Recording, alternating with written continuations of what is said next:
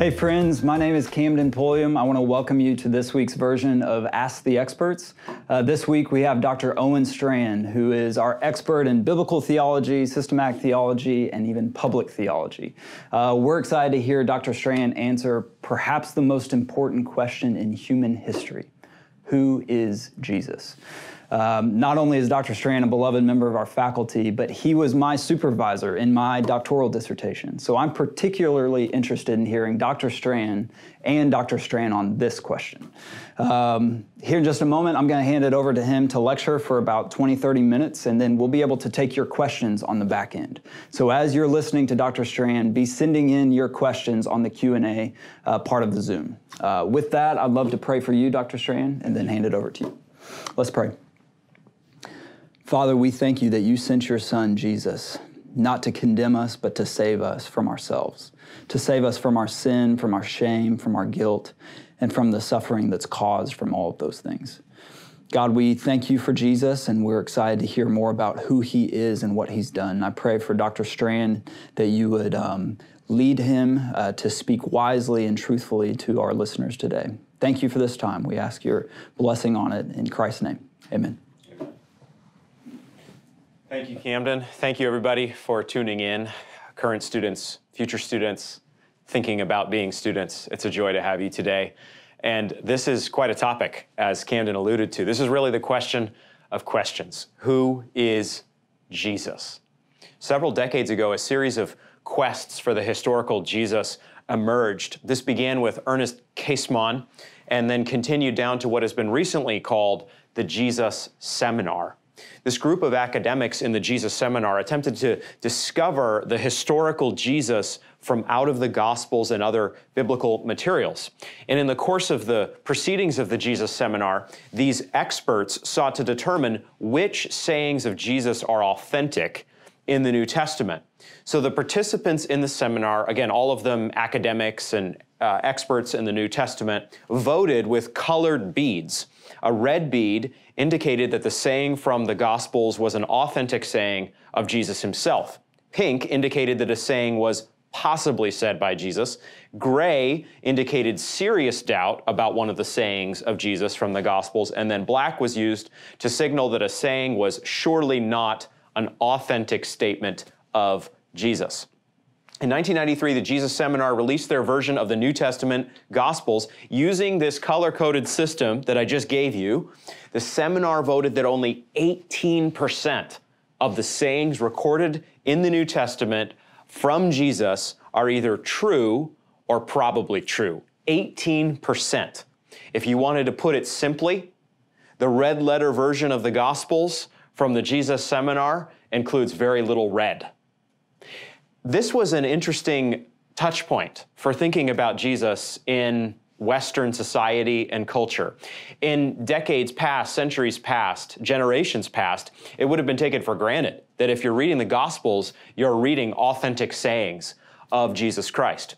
But in recent generations, that's very much up for grabs and up for debate. Rudolf Bultmann, influential New Testament scholar from the 20th century, famously said this about the New Testament and its world. Quote, "It is impossible to use electric light and to avail ourselves of modern medical and surgical discoveries, and at the same time believe in the New Testament world of demons and spirits." Marcus Borg, who was lined up with the Jesus Seminar, said this about the resurrection. "I think the resurrection of Jesus really happened, but I have no idea if it involves anything happening to his corpse, and therefore I have no idea whether it involves an empty tomb," he continued. "So I would have no problem whatsoever with archaeologists finding the corpse, the body of Jesus. For me, that would not be a discrediting of the Christian faith or the Christian tradition."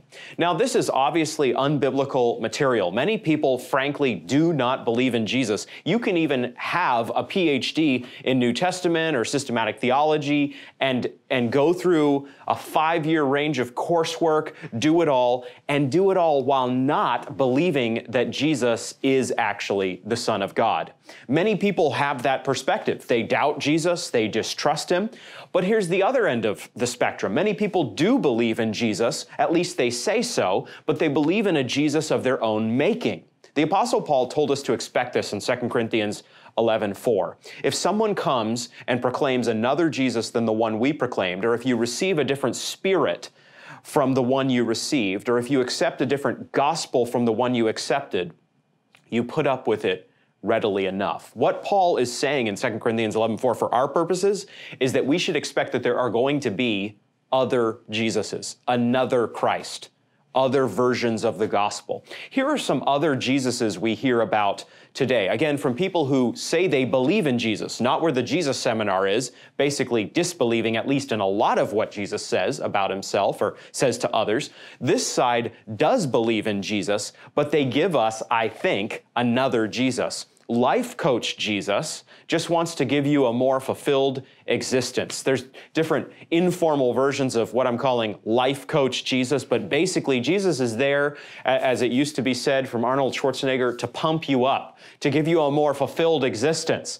You're leading this kind of down in the mouth existence, and you need to just rev it up. And Jesus is here to walk by your side, and that's the goal he's after. Best life now, Jesus wants to give you everything you've ever wanted. So all the material possessions, all the accolades, all the influence you could ever desire, that's what Jesus is after. He wants you to be living your best temporal life now. Activist Jesus is another figure of Jesus that we hear about today, where he's the ultimate community organizer who is here to change the political order. That's what he came for. He came to liberate people. He came to make this world a more equitable place. Jesus is an activist, and he's come to summon us to follow him in that mission. Juice Cleanse Jesus wants you to be healthier, fitter, and more positive in your life. If you'll just follow Jesus, you'll be a healthier version of yourself. And finally, Athletic Performance Jesus desires that you reach peak performance in your endeavors, maybe write a verse on your sneakers, something like this. Jesus is really about you exceeding and excelling in the public arena, perhaps in sports. These are all informal versions of Jesus that we hear, but it's actually important not only to identify the Jesus of the Jesus seminar, who's not really the biblical Jesus at all, and also the informal versions of Jesus that we hear about. Together, these are collectively distortions of Jesus. Some directly don't believe in Jesus. They disbelieve, flat out. Others follow what we could call believing unbelief. They say they believe in Jesus, but if you don't believe in the true biblical Jesus, do you actually believe in Jesus? You see, friends, this is part of what we do at a seminary like this. This is part of what we do in seminary classrooms on Christ.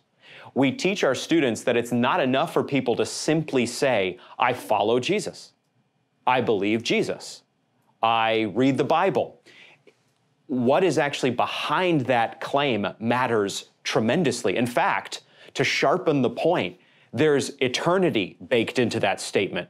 There's either eternal heaven or eternal existence with God or eternal hell. Those are the stakes. The stakes are impossibly high here. Believing in the wrong Jesus means that we do not know Jesus and we will suffer the wrath of God for all eternity. So the stakes are not low here. Again, they are very serious indeed. This is the question of questions, alongside the doctrine of God more broadly. Who is Jesus? Herman Bavinck, about 100 years ago, said this about Christ. The doctrine of Christ is not the starting point, but is certainly the central point of the whole system of dogmatics, of theology. All other dogmas or doctrines either prepare for it or are inferred from it. So this is the greatest theologian of the 20th century Dutch tradition in a systematic sense, telling us that the doctrine of Jesus Christ, the identity of Jesus Christ, in other words, is the central point of Christian theology. This really is the central question we have to answer as Christians, because God, the Father, has put forward his Son in order that we would know God truly only through Jesus Christ. In fact, the Bible tells us in 2 Corinthians 1:20 that no less than all the promises of God find their yes in him, in Jesus. There's a lot of promises of God in the Old Testament. In 2 Corinthians 1:20, the Apostle Paul is saying to us that all of them are yes in Christ. but only in Christ. There's a lot on Jesus' shoulders, in other words. There's a lot that the Bible itself is telling us about this unique person. The Bible hangs everything on Jesus, not a lot on Jesus. Everything hinges on this man, on who he is, on his person and his work. Everything depends on how you understand him. Your ministry, any ministry that you enter into in days ahead, all hinges on Jesus, on your understanding of Jesus, specifically on whether you know the biblical Jesus and teach him and proclaim him or not. Well, hopefully we've laid out the stakes, and now you see, as I'm sure you do, that the stakes on this question are very high. What I want to do in our brief time remaining is give you 8 truths about Jesus that put all this together. There's so much more to say about him, but here are 8 that I think we need to say from the Word of God, the Word of God being our authority, the Word of God being sufficient to teach us all Christian doctrine that we need to know about Jesus. There's nothing outside of the Bible that we need to know about Jesus. The Word of God gives us everything we need for life and godliness in pursuing King Jesus. So let's do it. Let's get going. First truth about Jesus. Jesus is the last Word of God and the obedient servant of God. The last Word of God and the obedient servant of God. This is what Hebrews 1:1 and 2 says. Long ago, at many times and in many ways, God spoke to our fathers by the prophets, but in these last days, he has spoken to us by his Son, whom he appointed the heir of all things, through whom also he created the world. Here we are learning that the Father has spoken to us by the Son. This is the final word of God given to us, given to humanity. Jesus is the second person of the Trinity who has taken on flesh for us and for our salvation. So in technical terms, there has always been the Son of God, the second person of the Trinity, who we know through the Scripture as Jesus Christ. Jesus Christ is the second person of the Godhead, taking on human flesh for us, living fully God, fully human, in order that we would know God. Jesus then needs to be understood as a real human person, but not as a person who we can explain outside of scriptural terms. Jesus is truly God and truly human. He's the Son of God. He's the last Word of God. In other words, this is the one, Hebrews 1 is saying, that we must look to if we are to know God. And Jesus is the obedient servant of God. The Father has appointed Jesus the heir of all things. The Father has sent the Son. Jesus says in John 4:34, Jesus said to them, "My food is to do the will of him who sent me and to accomplish his work."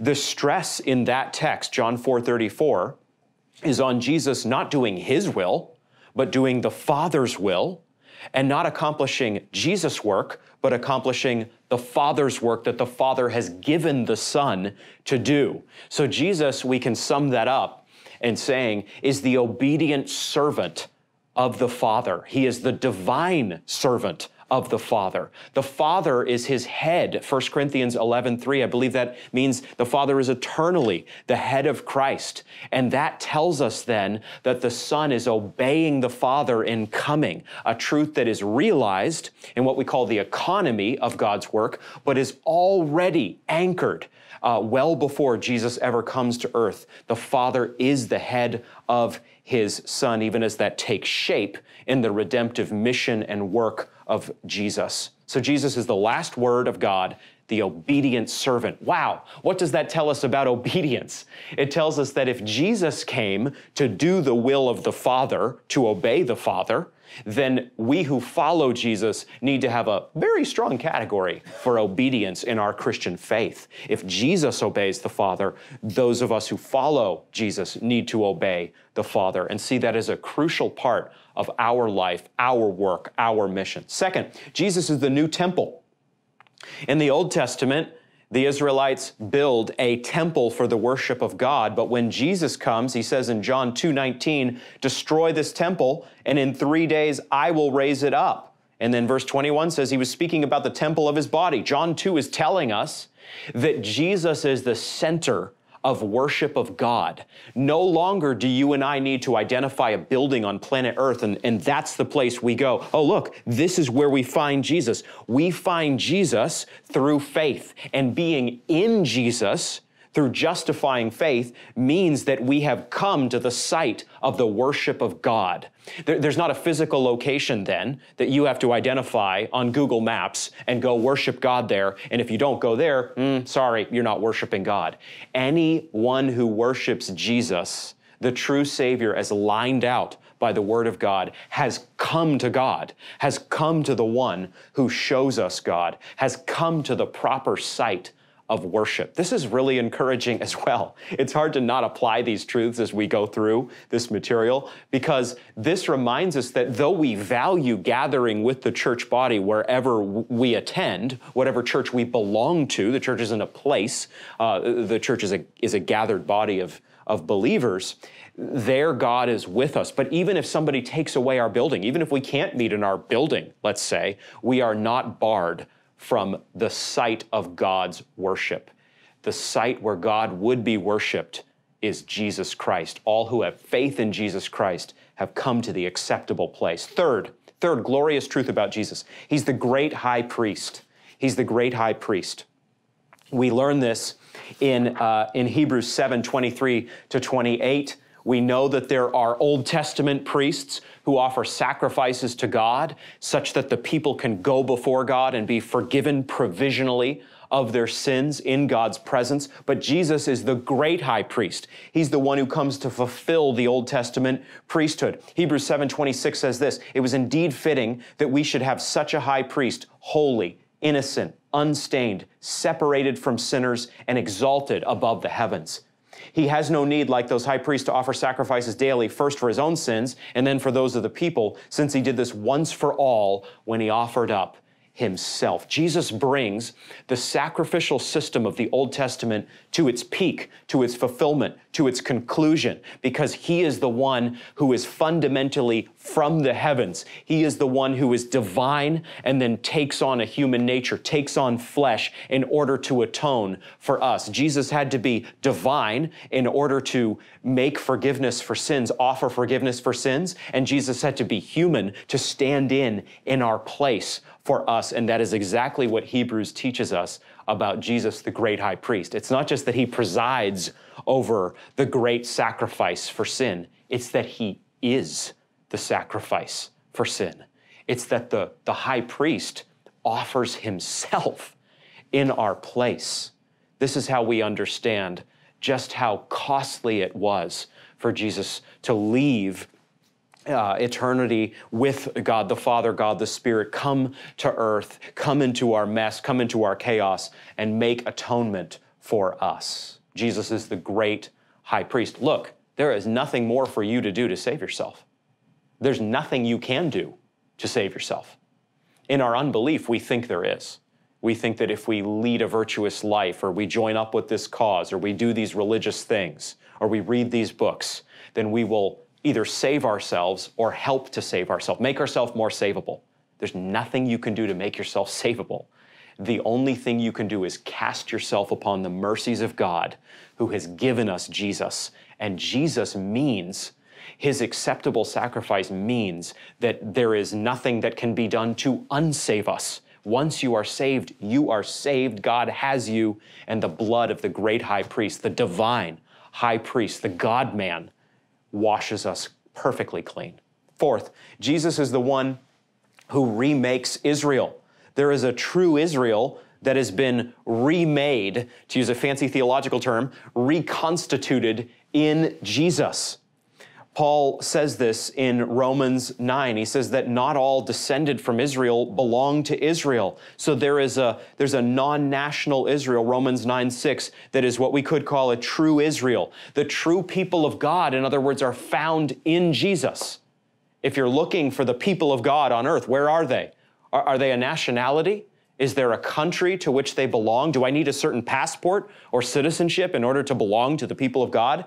You belong to the true people of God when you belong to Jesus Christ by faith and repentance in his name. So Jesus has made a new people for himself, One new man, Ephesians 2:15 says, by his blood, by his atoning sacrifice, Jesus has reconstituted the people of God. And that means that anyone who is washed in the blood of the Lamb is our brother, our sister in the faith. That means that background, ethnicity, class, educational status is not our ultimate identifier or marker of personal identity. Our ultimate marker is that we are found in Jesus Christ, and that is the true family of God and the true people of God today. That's how strong the cross of Christ, working together with the resurrection of Christ, is. It actually makes a new humanity to which all who are in Christ belong. Fifth, Jesus is the new law and the true human. He's the new law and the true human. He's the new law in that when he comes, he brings the new covenant teaching and the new covenant that is ultimately cut by his blood. He says in John 13, a new commandment I give to you, that you love one another, just as I've loved you, you also are to love one another. It's not that he burns up the Old Testament law, or any of the Old Testament, and says, well, this is useless. I've come to teach. Isn't that how human teachers operate often? My teaching is valuable, no one else's is. That's not actually what Jesus is technically teaching in his ministry. It is, however, that he brings the Old Covenant law and all the promises of God to perfect fulfillment, such that you and I are not bound by the Old Covenant law any longer. There's not a tripartite distinction of the Old Covenant law, moral, civil, and ceremonial, that is explicitly taught in Scripture. Some of our friends will argue for that, and we have those conversations on a seminary campus like this. But there's no such tripartite distinction in the Bible itself. Instead, Jesus brings the entire Old Covenant, Old Testament law to perfect fulfillment, and that means that you and I are not bound any longer to the Old Testament law. It's not because it's bad, it's just that Jesus is so impossibly good. He's the one the Old Testament was waiting for. He's the one in whom all the promises of God find fulfillment. And as a result of this, it is appropriate to say that Jesus is the fulfillment not only of the law, but of humanity itself. He's the second Adam. He's the one who comes to do what the first Adam did not do. Adam is made in God's image. Adam is fully God's image, just as every human person is fully an image bearer of God. But Jesus alone is truly the image of God. Jesus alone shows us what it means to be human. Jesus shows us, friends, that to be human is not to give in to your strongest passions and desires. To be human is not to choose an identity for yourself that you most like. To be truly human is to follow God, worship God, obey God in the fullness of your heart, your mind, and your soul. That's what it means to be truly human. So when we are saved in the name of Jesus Christ, the true human, you and I then are initiated into a life of true humanity. We're being changed from one degree of glory to another into the very image of Jesus Christ, 2 Corinthians 3:18. Sixth truth, Jesus is the focal point of history. Everything bends on Jesus. Matthew 5:17 quotes Jesus as saying, "Do not think I've come to abolish the law or the prophets. I have not come to abolish them, but to fulfill them." So again, here's this point that keeps cropping up in different places. The concept of fulfillment, of Christic fulfillment, is so important for us theologically and biblically. Jesus is the fulfillment of history. Jesus is the focal point of all human existence. Everything exists not for us, the way we think naturally in selfish terms. Everything exists for Jesus. The Father has put forward Jesus as the Alpha and the Omega, the first and the last. All of this, all of your surroundings, wherever you are watching this right now, is not ultimately for you. It's ultimately for Christ. Christ has claimed it all. Christ is going to come back and he's going to make all things new to the glory of God the Father. Jesus is the focal point of history. No other person can make that claim legitimately. Seventh, Jesus is the warrior king. He is the warrior king. He inaugurates a kingdom in his blood. Along these lines, very important biblical theological theme, in other words, a theme that you trace from Old to New Testament. Jesus is David's greater son. Matthew 1:1, the first title Matthew gives us in his huge gospel is Jesus Christ, the Son of David. Matthew is telling us something powerful with that title. That's not just a genealogical principle. It is that Jesus is coming in fulfillment of the Davidic covenant. 2 Samuel 7. Jesus is coming to be the greater David. David faces off against Goliath and saves the people of God. Jesus is the much, much greater David who has come to face down the much greater Goliath, Satan, and destroy the works of the prince of darkness. Jesus is a warrior king. He doesn't look that way. Don't miss that. He looks like a normal individual. And it looks like, even when he's dying on the cross for our sins, penal substitutionary atonement as we call it, it looks like he's just a lamb. It looks like he's just come to offer himself as a sacrifice. To be very sure, he has come as the lamb, as the one to be slain for your sin and mine.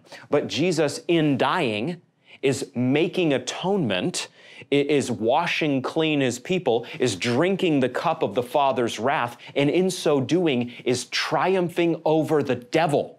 In other words, he's winning back his people. He's washing them clean. The victory of the kingdom of Jesus is that his people are blood washed. It's that Satan cannot claim them. He has no legitimate claim on them. He has no hold over them because the blood of Jesus Christ has washed us clean, has purchased our redemption, and therefore Satan has no rights over us. We are God's by virtue of the Lamb who is the Lion who is the Lamb. But make no mistake, that's part one. Part two of Jesus is that he is coming back in unmistakable form as a warrior king. He was one in his incarnation. It was veiled though. But he will be the warrior king with every eye seeing him as exactly that in his second coming. Revelation 19:11 tells us this directly. I saw heaven open, John writes, and behold a white horse. The one sitting on it is called Faithful and True, and in righteousness he judges and makes war.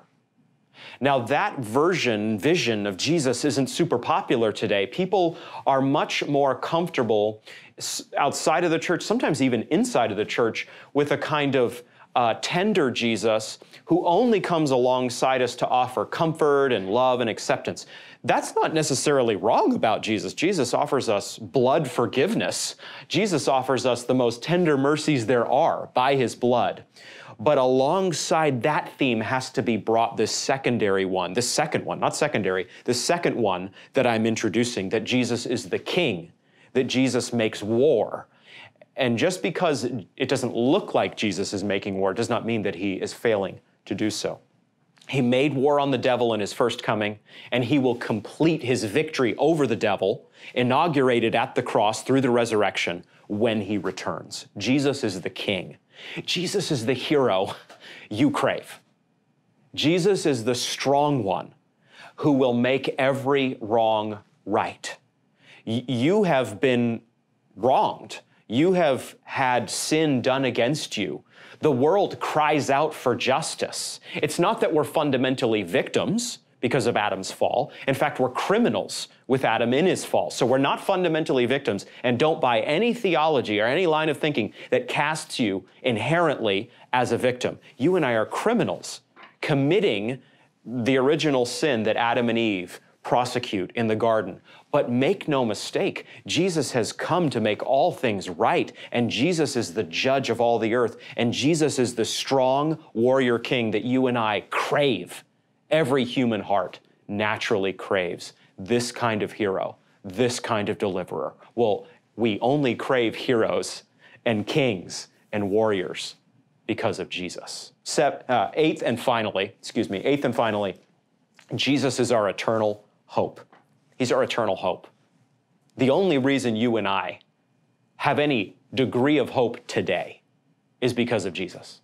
It's not because of you. It's not because of me. It's not because of our pastor. It's not because of our spouse. It's not because of our kids. It's not because of our church. It's not because of the Southern Baptist Convention. It's not because of anything in the world of men. You and I have hope because Jesus Christ has come and has laid down his life for sinners like us and has been raised to life and is now at the right hand of God the Father. Jesus is the Son of God. Jesus is divine.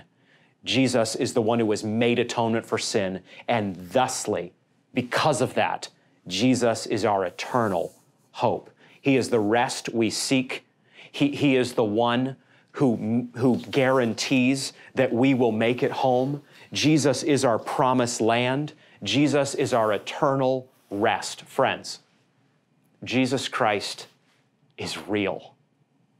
It is not only 18% of the gospel sayings that Jesus said. Hear me very clearly at Midwestern Seminary, without apology, without fear, declaring this to you. All the gospels tell us of Jesus. All the sayings of Jesus in the Bible are true.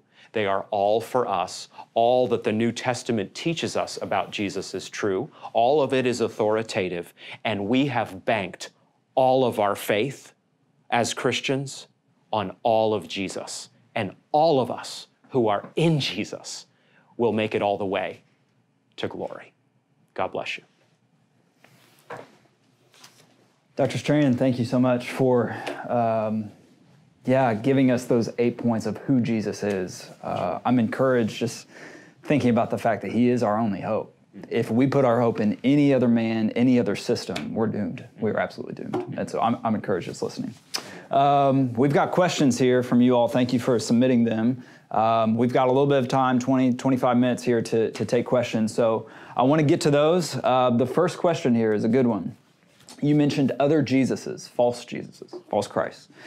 Here's the question. In conversations with others, how do you attempt to get behind the assumptions or presuppositions in someone's statement saying, I believe in Jesus, in order to determine whether it is the true Jesus or a false Christ that they're actually believing in? Good question. I want to hear them talk. You know, here you've listened to me talk. Theologians talk for a living, as pastors do. But I want to hear what they say. I want to hear how they're framing Jesus. I want to hear what sources they cite. I want to know whether they're depending upon Scripture. But even there, tons of people who do not know the true Jesus read the Scripture, cite the Scripture. Man, they even have a ministry ordered around, in some form, the Scripture. So what you have to do, there's no shortcut. There's no button you press to do this. You just have to listen to them. You have to ask pointed questions about whether they affirm the humanity of Jesus, the divinity of Jesus, Jesus not as a third thing, as this sort of different creature, but actually Jesus as the true human because he is the divine Son of God in human form. So Jesus isn't something different from us. Jesus actually is the embodiment of humanity. You're listening for all these sorts of things. You're listening for whether they understand not only the person of Jesus, but the work of Jesus. Do they understand that he didn't come just to sort of walk on the earth and talk a lot, but he came to make atonement for sin? So you want to hear all these sorts of things and more. But doing so means listening to people talk, not without interruption at any point, not without cessation, but getting them to voice their convictions and then engaging those, asking questions that follow. Never be scared of hearing where people you're discussing are. You want to hear where they are. Yeah. That's a good thing. Which requires that you have quite a breadth of knowledge yourself to be able to hear something and say, well, let me ask a clarifying question. So that's part of why we exist at Midwestern, is to kind of fill in those gaps so we can listen carefully. That's good. That's right. Is there a particular scholarly author you would recommend who explores the personhood and deity of Christ within the New Testament specifically?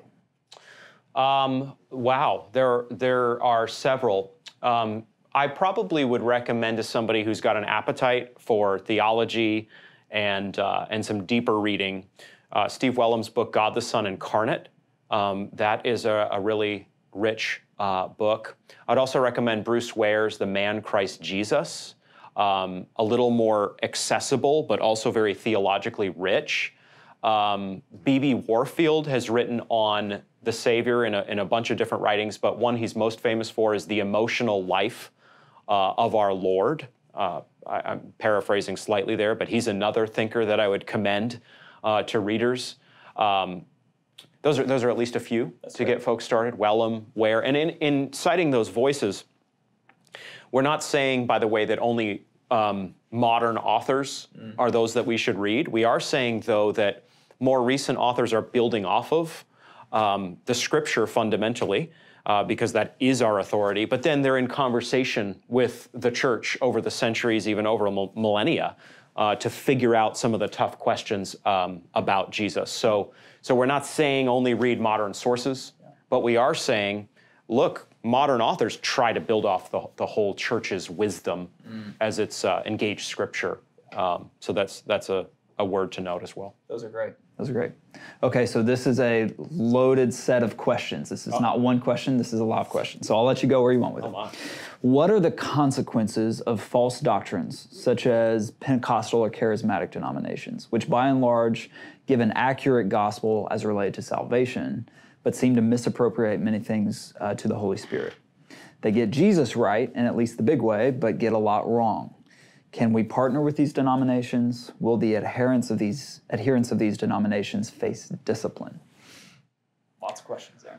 That is a absolutely massive question and a good one, or set of questions. What I would say is, it all depends on what group you're talking about, honestly. That's not a dodge, but you're gonna have to isolate different groups, or if you have several groups in mind, if I'm talking with this individual, I'm gonna wanna know who they've been engaging. Let's just narrow in, as I set it up here, just for the purposes of time.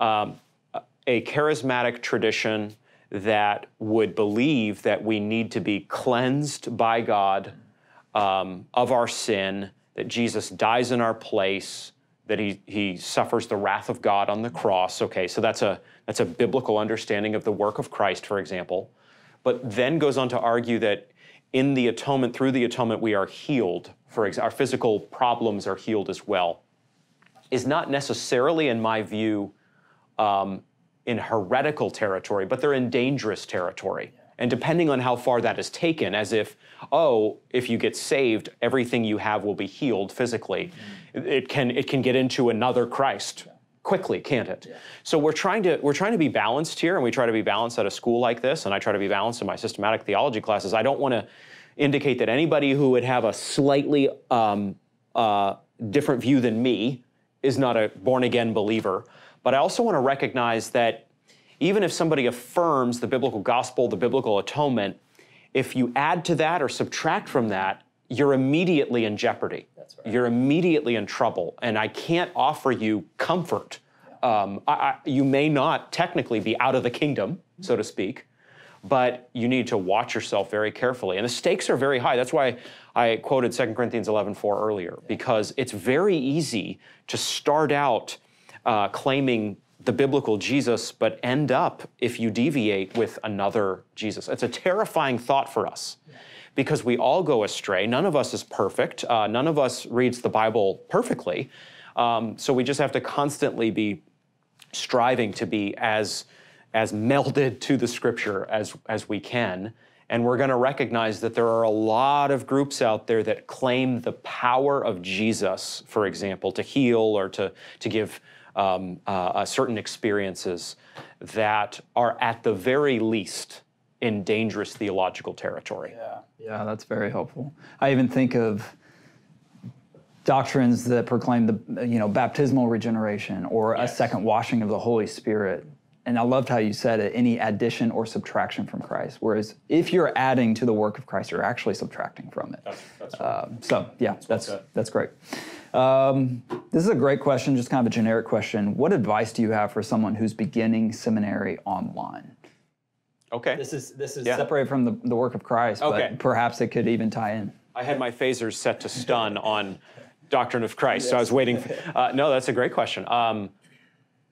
I want this person, any of our seminarians, to be strongly plugged into a local church, join your local church, become a member of your local church, and then find ways to serve it. I want you to squeeze the orange of your Midwestern education, whether it's residential or online, so get as much of get as much as you can out of it.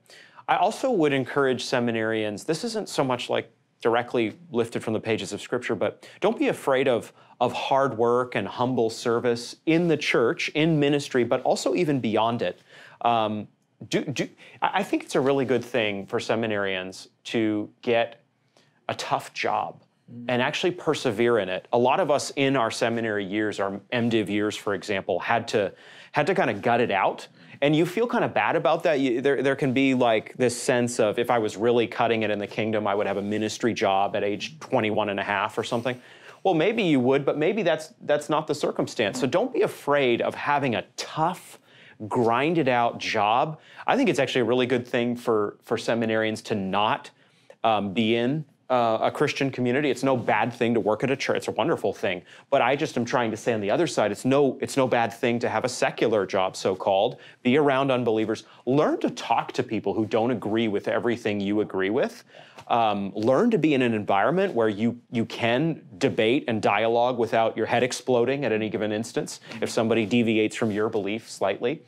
So there's a ton of things to say about doing your reading and writing the best papers you can and being in the Word of God, having a strong devotional life. So that all matters tremendously. I'm just trying to say some extra things that we might not hear. I'll just say this in closing.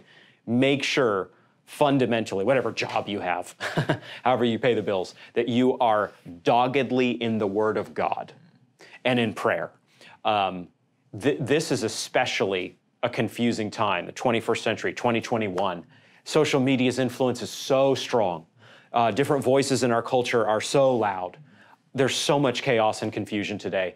All the more vital for you and me, not in a works-driven way, not in a legalistic way, but in just a hungry for God way, to get in the Word. And if you have those days where, frankly, you don't feel like it, just remember that your faith is not feelings-led, and it's not feelings-driven. There are plenty of days for all of us when our feelings are not where they should be, exactly right. Frankly. We have to repent of that, but then we get into the Word anyway, and we here's my metaphor again. I must really want orange juice right now, but we squeeze the orange of God's Word and get everything we can out of it. I love that. That's great.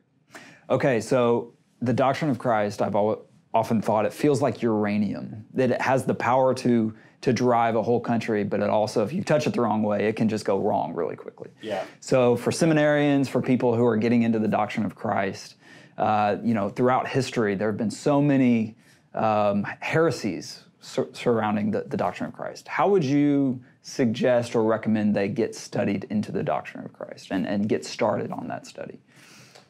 Yeah, well, the books I mentioned earlier will help with that.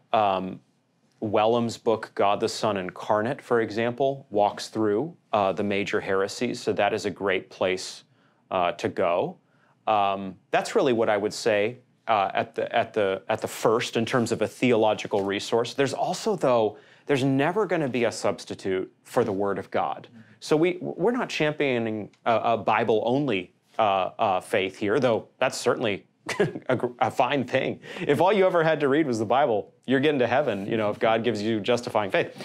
But we are saying that, yes, read as much as you can, be voracious theologically, even read widely, but just know that there's no substitute for the Word of God in knowing the doctrine of Christ. The Scripture teaches you the doctrine of Christ.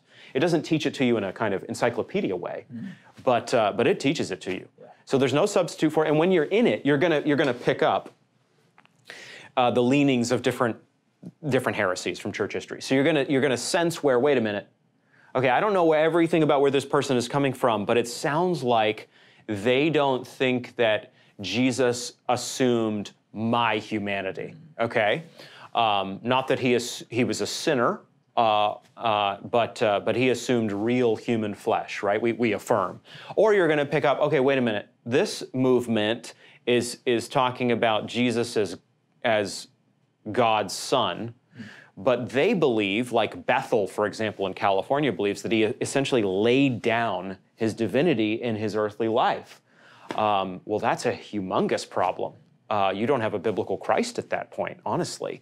So you may not know where somebody's coming from, but the more you're in the Word of God, and then yes, you are reading sound theology, you're going to be picking up that even people who say they love Jesus, even people who sing passionately about Jesus, throw their hands in the air or whatever, even people who give up their existing job to go to a school and study about Jesus, you can do all of that and not know the true Jesus. Yeah. And that sounds tough today, but that's nothing other than what the New Testament plainly teaches. So. Yep, that's good. Okay, so I want to bounce off of that. If Jesus was truly human, had true humanity, but didn't lay aside his divinity, how do we juxtapose those two things as we're reading the Gospels? The specific question is, should we attempt to do everything Jesus did? Are we just like him if we are redeemed sinners? Very good question.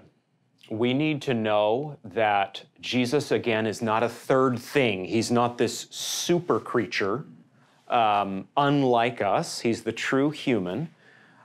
So we've got to line some of these things out, but we also have to know that Jesus, in his union of natures, divine nature and human nature, can do things that we cannot do, and that the New Testament is not fundamentally calling us to be Jesus. Sometimes you'll get that rhetoric from a pulpit, from a preacher who truly loves the Word of God and loves the Son of God, but they're a little heated up, and they might need a few qualifying remarks. Seminary is not about you lording your knowledge over other people. If it is that, time to drop out. But it is about us, being trained in the Scriptures and going deeper in our understanding of the doctrines of God. And so that's going to mean that, for example, with that kind of language, you're going to think, okay, I know I need to be like Jesus, but I'm not Jesus. And that's very important to understand. It sounds elementary, thinking, why is Strand teaching at this school with such genius insights as I'm not Jesus and never will be? But actually, it's very important. That's right. Because if you misunderstand the Gospels, for example, or the interpretation of the Gospels that follows in the rest of the New Testament, you're going to think, oh, well, if I have faith in the Son of God, I'll just do what he did. Move mountains. Move mountains. Yeah. Raise the dead. Yep. Heal the sick on the spot. Teach the Word of God authoritatively, just like him. No. This is all following Jesus. Isn't it fascinating that in John 1, for example, Jesus walks up to future disciples and says very simply, follow me. That's all he says. And they follow him. So that's like us. We are only able to do what regeneration grants us, and regeneration does not make us divine. It makes us saved, makes us divinely washed, but it does not make us God. That's a good word. That's a very good word. Friends, we are out of time, so I want to give Dr. Strand one last opportunity here just to give us a final exhortation, both in the doctrine and person of Jesus, but then also just in your studies, perhaps it's not even through seminary, just your personal studies, how he would encourage you as we leave today. I would just say, don't let anything draw you off from marveling at the God-man, Christ Jesus, the true human, the Son of God in human flesh, the obedient servant. There are going to be a lot of things that vie for your attention and your allegiance and your fascination. And you can enjoy the world God has made. This world is filled with things that God placed here for our joy and our happiness and our prospering, and we're not down on that. But we are ultimately people of Jesus. We are saved in the name of Jesus. We are Christians. We are Christians. And so we are following Jesus, and you and I will all feel that pull and that tug to get more interested in something other than the Son of God. But to be a Christian is to have the Spirit working in us such that we savor and worship Jesus on a daily basis. Nothing comes before him. Nothing is, by the way, beside him. Nothing even is just under him. He has first place, and he has it by 10,000 miles. In our hearts. So watch your heart, guard your heart. Don't love even, this is a strong statement, but we'll close with it, don't love even the doctrine of Christ more than you love Christ. That may sound elementary as well, but you'd be surprised. The more book learning you get, the more ministry experience you get, your heart can slide. in quiet and almost imperceptible ways. Make sure that it is Jesus as your Savior, the one whom the Father appointed, the one who the Spirit leads us into knowledge of. That's great. That's great. Well, friends, thank you for joining us. I hope that you will consider joining us at Midwestern if you're a prospective student. I oversee enrollment management at the school, so I would love to hear from you. My email is cpulliam@mbts.edu. Feel free to reach out to me directly. And if you're a current student, we're excited that you were able to participate in this. And if there's any way we can serve you in the days ahead, please let us know. So thank you again, and we'll see you next week.